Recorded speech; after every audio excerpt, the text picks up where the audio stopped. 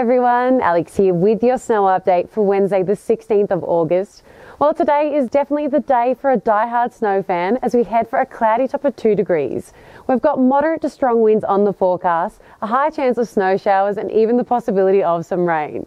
So it looks like that storm front is going to start delivering us the goods because from Thursday and into the weekend we've got snow on the forecast.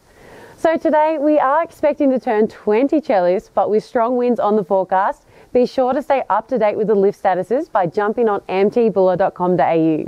So the snow out there is soft and forgiving, so it's perfect for those of you who are starting out or if you're trying to hone in a new trick. And don't forget to check out Ski Patrol's pick of the day, Shaky Knees.